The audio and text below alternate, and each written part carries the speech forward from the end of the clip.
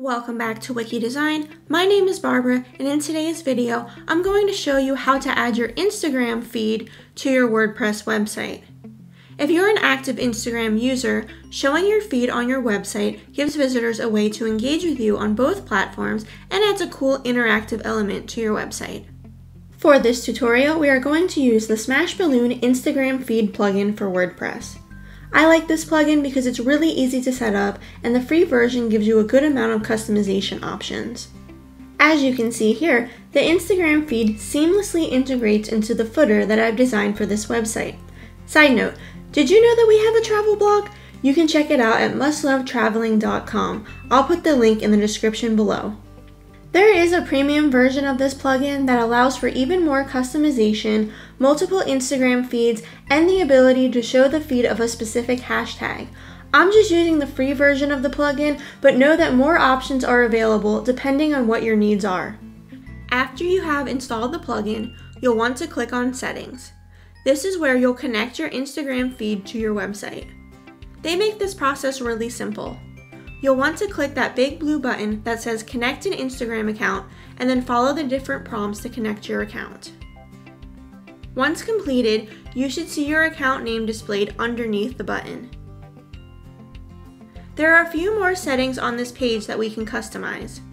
Some of these options are only available in the Pro version, but if you did purchase that, you can change the type of feed that's displayed by selecting the options under Show Photos From.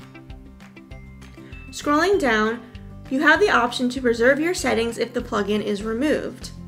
This means that if for some reason you need to remove the plugin and reinstall it, your settings will be saved and you won't have to enter them in again. The last setting we'll need to configure on this page is how often the plugin should check for new posts on your Instagram feed.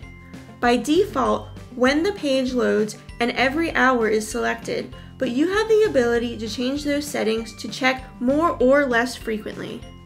Now that we have our settings configured, we will want to click Save Changes and go to the next step, which is to customize the look of our feed.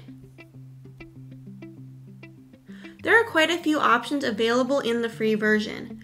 We can change our layout, the number of photos displayed, and how many columns we want displayed in our feed.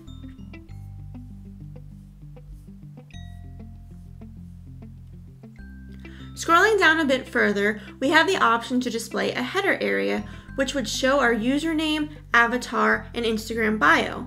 I decided to hide those, but whether or not you want to include these is a personal preference. Some other options we have the ability to customize in the free version are whether or not we want to show a Load More button or a Follow button on our feed. If we check those options on, these two buttons will load underneath your feed.